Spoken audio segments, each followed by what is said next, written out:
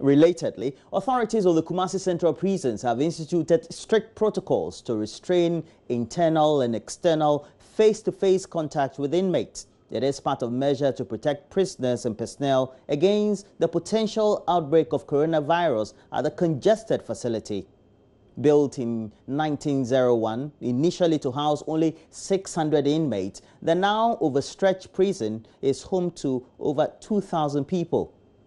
Ohimin Teria of our health desk visited the Kumasi Central Prisons and has come through with this report. Personnel, inmates and visitors to the Kumasi Central Prisons must first wash their hands and apply sanitizers before having their temperatures checked. The routine procedure is also available at the already congested cells where inmates are banned from coming into direct contact with visitors. The stringent measures include a ban on group religious activities. Inmates, irrespective of their faith, have been instructed to pray individually. The measures come as Ghana records 6 imported coronavirus cases. The numbers in here is not a small number. I go to other places, they're about 300, 400, 500, but we have almost 2,000. And looking at where we are, like the center of the country. So if you are discharged here, some will go to Accra, go to the north, you are in the middle. So you can imagine somebody should get it from here and go out there.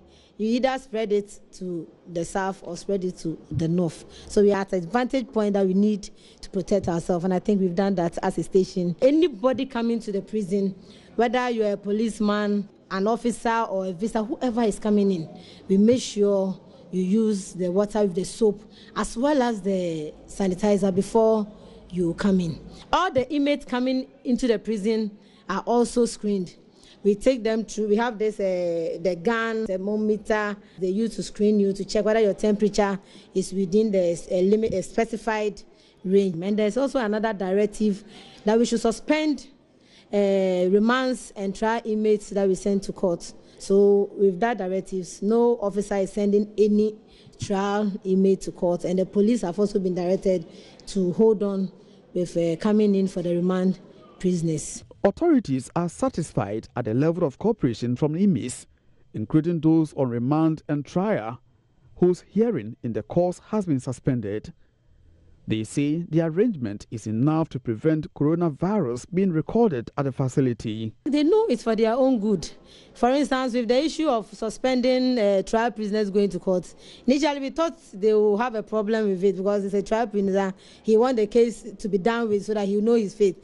But when the issue was, when we informed them, we noticed they are happy with it, but they themselves know their life is at stake. So whatever measures you are putting in place is for their own good, and they've taken it. There's no tension in the yard. They've taken it in good faith, and other things that we've educated them, they are doing it accordingly. Officers have been given enough education. Just this morning, our regional commander distributed sanitizers to almost all the officers. And even within the yard, we've isolated certain areas. In case of anything, at least we will send a person there within a week or two while the medical team will study the person to be sure that the person is not having any virus, probably just an ordinary flu. So there are isolation centers as well in the yard. We are already prepared. We are not hoping anything like that comes, but if it comes, I think we put measures in place to contain it. Provision of Veronica buckets, sanitizers, thermometer guns, among others, is however putting a strain on scarce resources. Chief Superintendent Ewame appeals for public and corporate support to procure more of the materials for a sustained fight. Financially, there's a burden on the regional commander because, as I said this morning, he supplied every office with sanitizer. You go around the blocks, you see the Veronica bucket and all that.